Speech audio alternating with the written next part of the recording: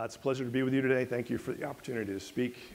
Many of you may know a little bit about mitral regurgitation because it's a problem that affects a large swath of the US and a global population.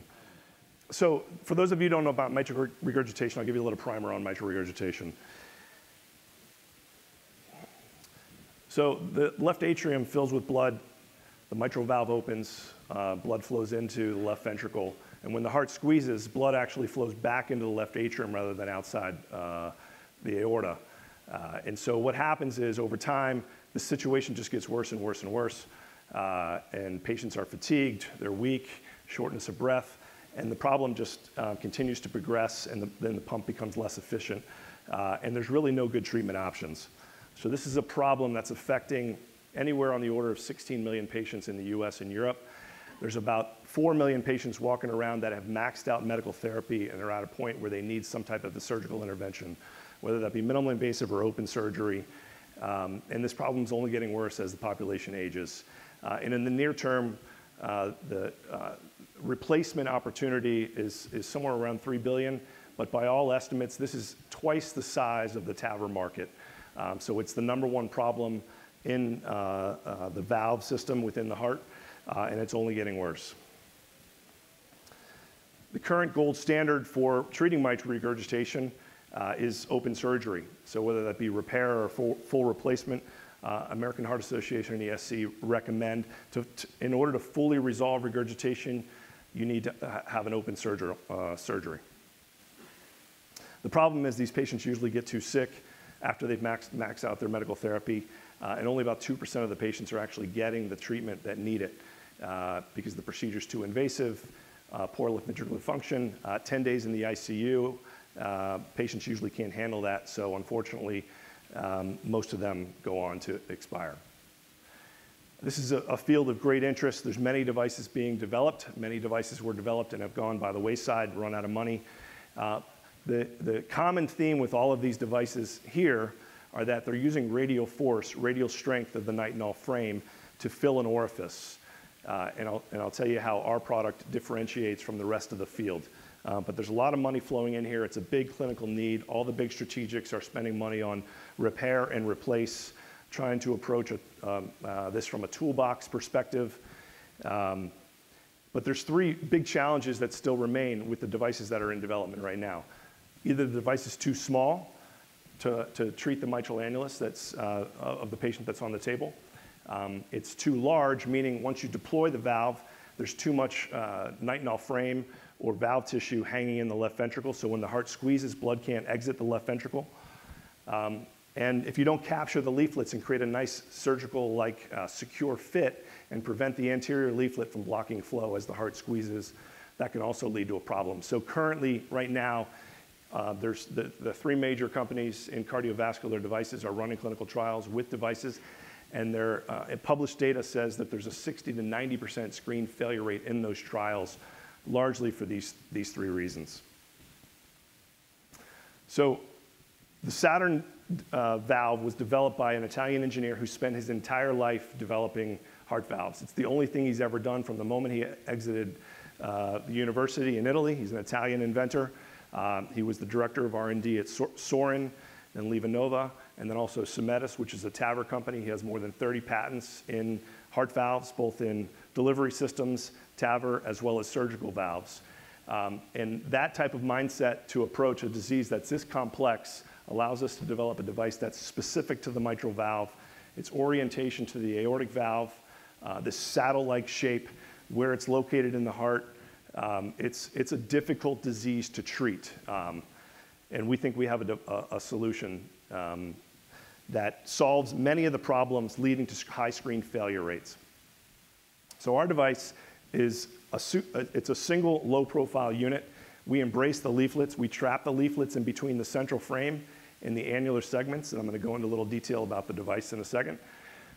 Instead of using radial force to expand a stent in an orifice, we actually are shrinking the annulus, much like a surgeon would do with an annuloplasty ring. So we're shrinking the annulus because mitral regurgitation is a function of the left ventricle.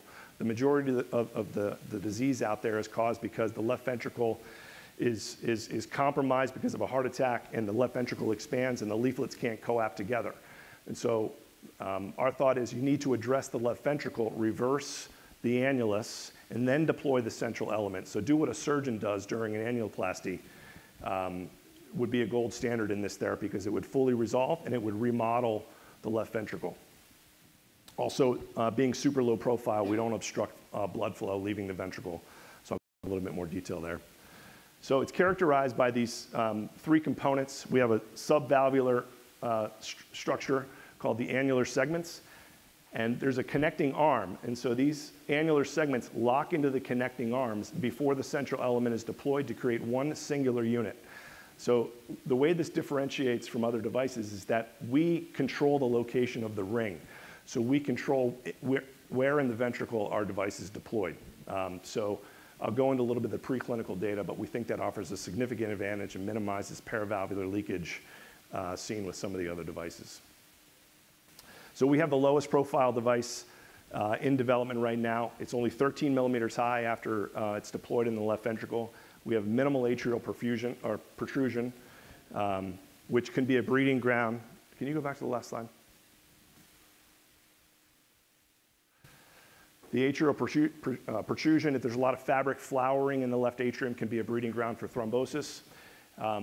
We have a single 28 millimeter stent size. All of the other competitors are developing 28, 30, 35, 36, 40, 50 millimeters to try to use radial force to just fill the orifice, where we're shrinking the annulus with a single 28 millimeter prosthetic, which actually happens to be the standard size that's used during surgical mitral valve replacement. And we also have developed a stent that we've put in both transapically and transfemorally. So how does it work? The annular segments are placed behind the posterior and the anterior leaflets. The central frame is locked in with these connecting arms into the annular segments. Then the central frame is deployed inside the orifice, and we trap the native leaflets. So it creates a shrinking effect and funneling effect of the patient's natural native mitral annulus, and then we trap it, creating a surgical-like fit. So again, one size fits all. It promotes reverse remodeling, surgical-like anchoring, and surgical-like resizing. So this is an example of how we differentiate our technology versus our competitors. On the left is a swine model, animal lab. We've done this in 40 sheep, an additional 20 pigs, same result of the shrinking of the annulus. So this is a short axis echo view looking at the pig's commissured to commissured 48 millimeter annulus. And post deployment of our valve, you can see the shrinking much like a surgeon would do during an annuloplasty. And post explant, you see perfect deployment of the valve and minimal atrial perfusion. The other unique feature of our device is this connecting arm. We're the only company that actually has this connecting arm that connects the two annular segments with the central frame, and that allows us to trap the anterior leaflet. So mitral regurgitation can be caused by the ventricle, or it can also be caused by the valve wearing out itself. And organic regurgitation, which is the valve wearing out, this leaflet can become quite long, and so when a new prosthetic is put in, that can block blood flow, but we're trapping that leaflet and preventing that leaflet from blocking flow out of the ventricle. This is a CT scan. They're running these pre-screening CTs where they overlay devices in the patient's CT scan to see, okay, would this device actually fit? So this is a competitive device, and you can see, imagine if this ventricle were to squeeze, how's blood flow going to escape out of this ventricle? It's virtually impossible, so this patient would screen out of the trial. Versus our device, super low profile, shrinking the annulus, pulling the anterior leaflet away from the aortic valve, creates an environment where you have plenty of blood flow that can escape from the left ventricle. So how do we put our device in? It's characterized by this, one more back, sorry, I keep doing that. We have a catheter that has intellectual property around it and allows us to guide a catheter right behind the middle posterior leaflet of the mitral annulus, and we follow blood flow using standard off-the-shelf guide wires to embrace the mitral valve with 2 half loops. Then once we deliver those 2 half loops around the mitral annulus, We put the annular segments in the central element. This is the valve that's deployed in a sheep and a pig.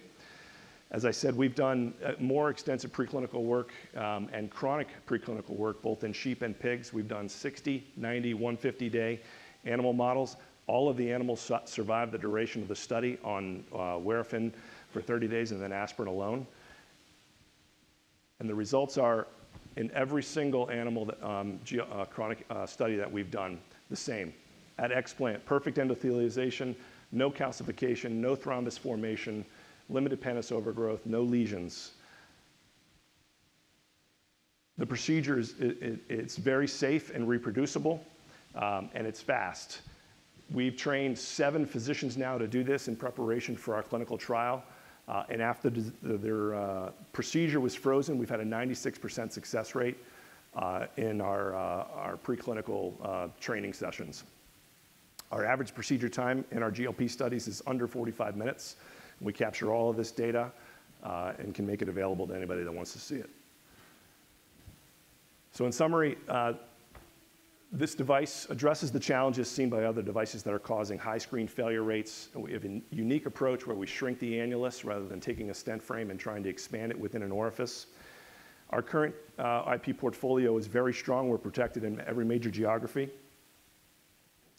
The current timeline for our device is we will enter the clinic with a transapical device in Q2 this year. All of the sites are trained. We have regulatory approval to begin that study. It's to validate the prosthetic that we're going to use for the transeptal. It's the same valve, both transapical and transeptal. And then at the end of 2021, our plan is to enter the United States and the EU with our transfemoral system with an EFS and a pilot study. Huge exits in this space, as I'll get to in a second. But we are looking for $33 million to take us to our milestones. That's to get to clinical quality with the transfemoral system and begin the early feasibility study in Q4 next year.